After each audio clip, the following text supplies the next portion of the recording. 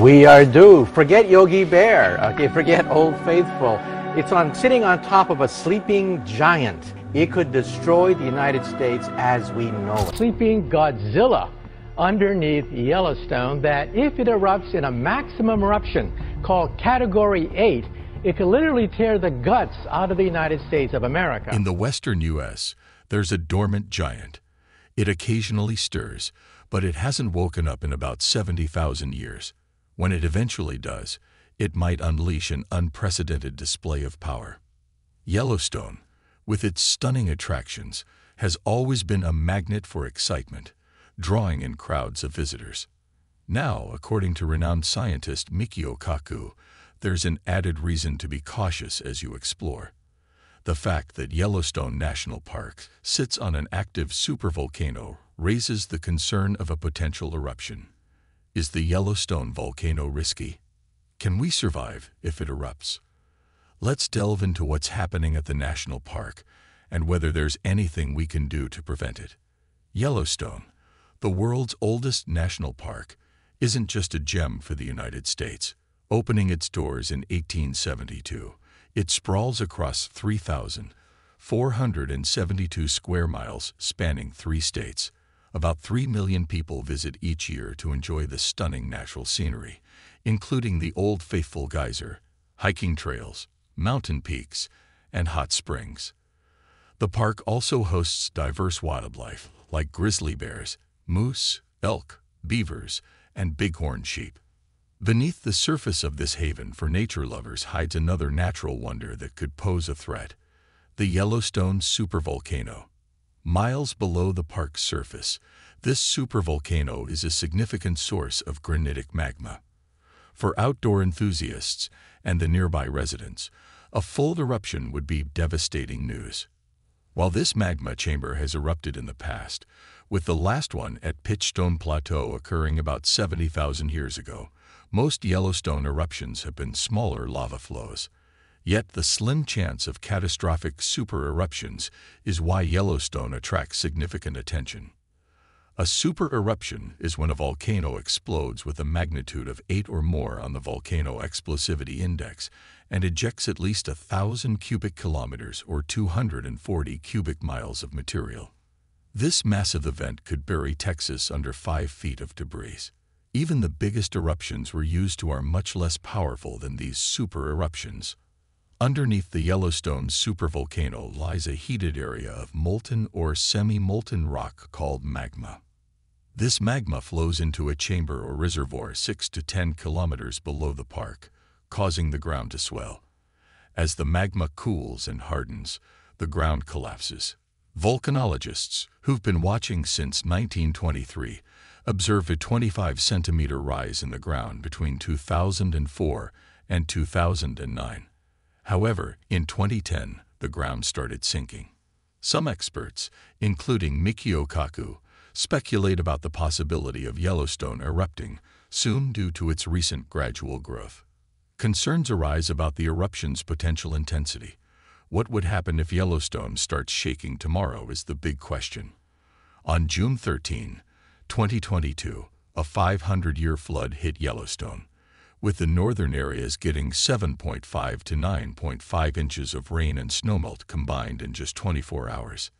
The North Entrance Road from Mammoth Hot Springs, Wyoming, to Gardner, Montana, and 3 sections of the Northeast Entrance Road between Lamar Valley and Cook City's Silver Gate, Montana, were severely damaged by the flood.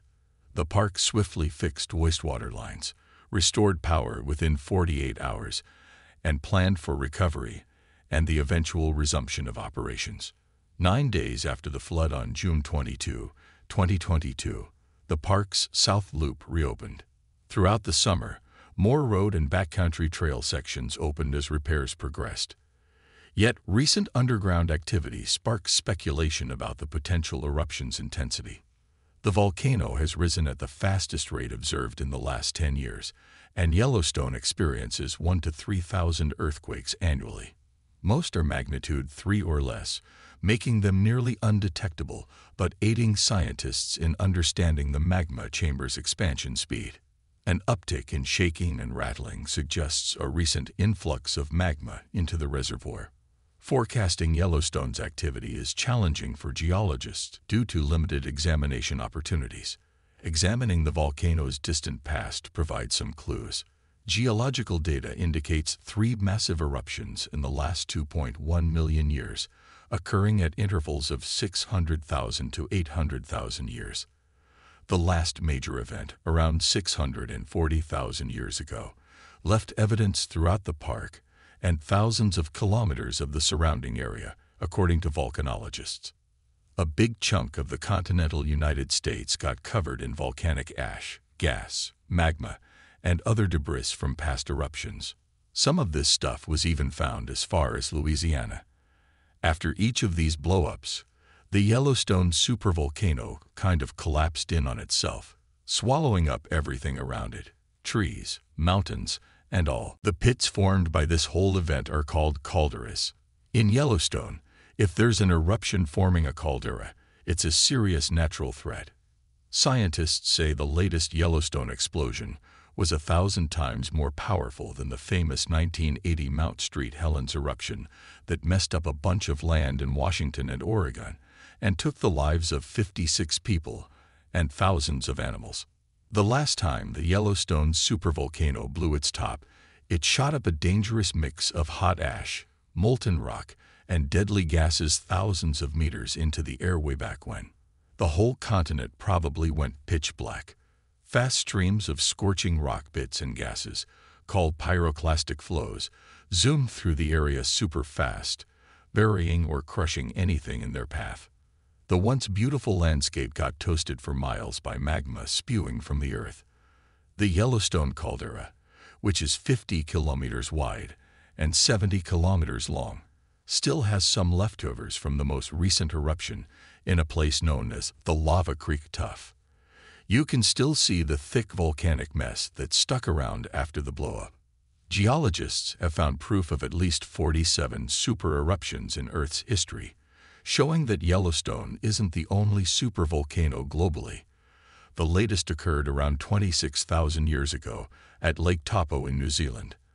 A significant Toba eruption happened 74,000 years ago, potentially triggering a severe 6 to 10-year global winter, impacting the human species.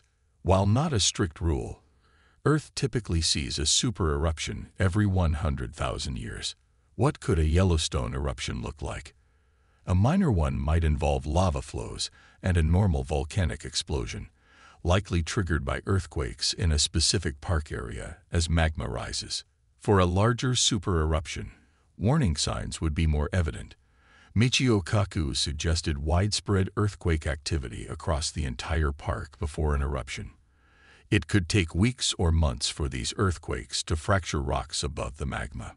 Imagine a super eruption, 1,000 times more powerful than a usual volcanic event, spewing 240 cubic miles of material for weeks or months, with prolonged activity in the park. Lava flows might be limited to a 40-kilometer circumference, but volcanic ash, a mix of shattered rock and glass, would cause the most damage, spreading kilometers into the air and across the nation. Scientists discovered that the eruption would create an umbrella cloud expanding evenly in all directions, surprising us based on past ash deposits and advanced modeling. The northern Rockies could potentially be buried under 3 feet of ash in a super eruption, causing severe damage to major parts of Wyoming, Idaho, Colorado, Montana, and Utah.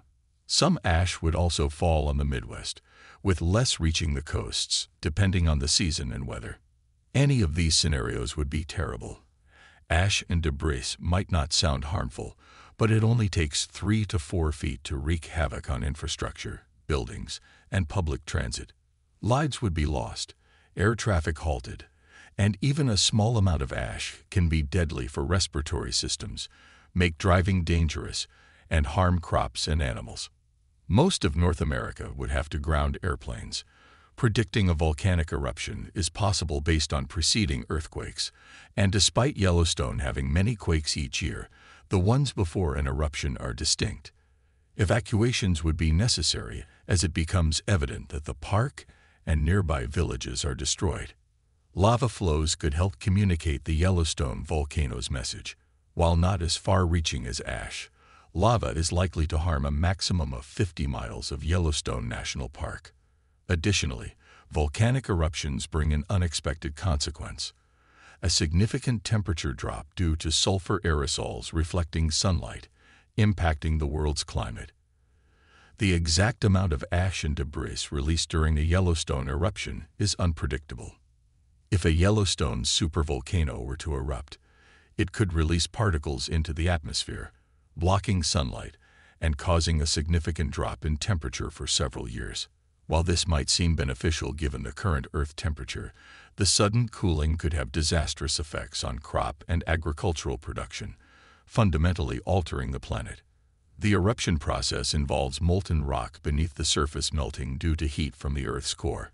This creates a mix of magma, rocks, vapor, carbon dioxide, and other gases, causing pressure to force the ground into a dome shape with fissures around the borders. Over thousands of years, the accumulated mixture would explode when the pressure is released through fractures, spreading magma across the park. A 10-foot coating of molten ash might extend 1,000 miles away, instantly causing casualties and sealing off entrances from the ground. Rescue efforts would be challenging, similar to the difficulties faced during the 2010 Iceland volcano eruption. Ash would block ground entrances, and the release of ash and gases into the atmosphere could halt most air transport. Comparisons to past volcanic events, like Pinatubo in 1991, which temporarily lowered Earth's temperature, highlight the potential impact. The Tambora eruption in 1815 caused cooling significant enough to harm global crops and potentially lead to famines in some regions. Visualizing the scale of a supervolcanic explosion is a challenge. Many remember Mount St. Helens' 1980 eruption, which sent ash across the United States and smaller particles worldwide. However, the debris from that event was only about 1/10 of a cubic mile. Comparing this to Yellowstone's supervolcanic history, the earliest eruptions produced nearly 900 cubic miles of debris, creating the three calderas in Yellowstone National Park millions of years ago. As for the likelihood of a super eruption in Yellowstone today, there are no current signs of an impending event. While earthquakes occur in Yellowstone Park and the ground rises and falls, this is considered normal. The annual odds of a Yellowstone super eruption are extremely low, at 0.00014, even lower than the chance of a civilization-threatening asteroid impact. However, predicting Yellowstone's eruptions isn't foolproof, as there's no guaranteed cycle or imminent eruption. Super eruptions will happen in the future, but whether Yellowstone will experience one is uncertain. Volcanoes eventually fade out, and the opposing forces of rising heat from below and relative cold from the surface act on Yellowstone's magma chamber. Theoretically, if the heat diminishes, the chamber could freeze and transform into a solid granite body. Additionally, the Yellowstone hotspot is gradually moving to the northeast, and the North American tectonic plate is shifting southwest over it. In time, the hotspot might leave Yellowstone's foundation, potentially putting an end to the supervolcano there. It's worth noting that a second supervolcano could form much farther northeast, but this would take 1,000,000 years or longer. So that seems enough for today's video. If you found it informative and interesting, please be sure to give it a like and subscribe for more content.